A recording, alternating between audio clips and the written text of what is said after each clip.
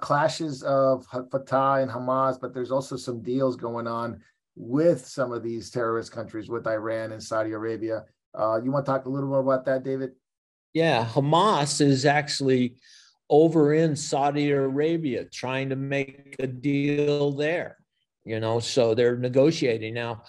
There was, I think back in, hopefully help from my memory, but I think back in 2019, Iran was able to cause great damage to when the Abrahamic Accords were trying to get signed. They were attacked by drones and missiles, and it hurt their oil infrastructure. So since America is not willing to intervene to the Arabs, they say, well, they're going to have a war over in Taiwan. They're going to have a war over here in Ukraine, and America is blowing all their ammo on Ukraine's defenses. So they're not going to be able to help. So this is our time, Yeah.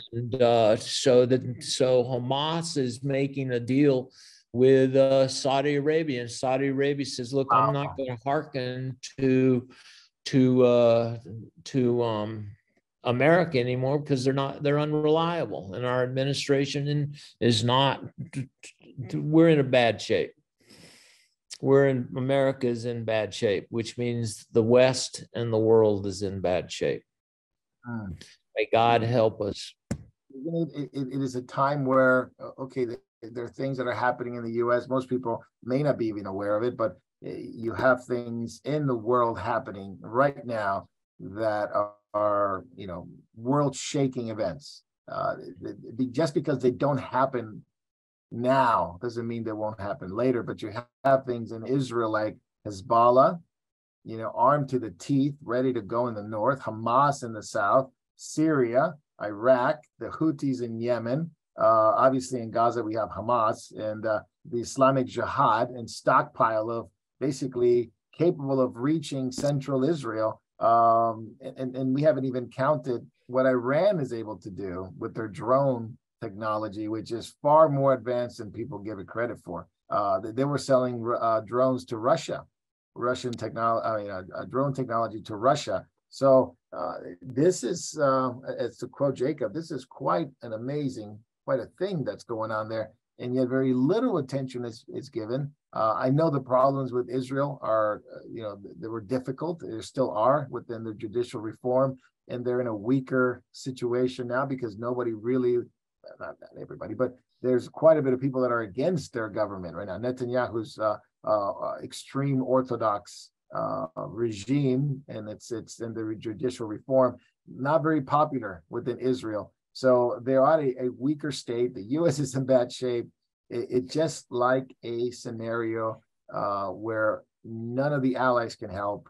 Israel's on their own, and they have to fight their enemies. It's you can see it's very biblical if you go back to the Old Testament, a very biblical time. But yet we're living through 2023, and it's quite different than it was back then. And yet it's the same, isn't it? Quite different, but it's the same. Rely on God. Being in Jerusalem, where the enemies came right at the gates, and God promised that they wouldn't destroy Jerusalem. We're at that situation. Jay, any thoughts on Israel? I know we keep track of it, and I know Jacob was in Israel. We wanted to get him on and talk about what he saw, what's going on there, but we couldn't do it. Any thoughts on what's going on there? I do have a singular thought. The Bible says that he will make Jerusalem a heavy stone, and it will crush any nation that tries to carry it, I believe, is what it says. And I'm thinking right now, China is trying to carry that stone by bringing together the Saudis with Iran. They are now putting their foot into a pool that they've never been in. So I wonder what the ramifications for China are going to be when the Lord turns to them.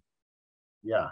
I'll just back that up a little bit with Jay too. It's just kind of like, I was just reading, I think it was only yesterday or the day before, that China wants to be a broker of peace between Israel and the Palestinians, and is taking a very pro-Palestinian stance. The article I read was very demonizing and very hard on Israel, basically saying it's all Israel's fault. And so that just reinforces what Jay said.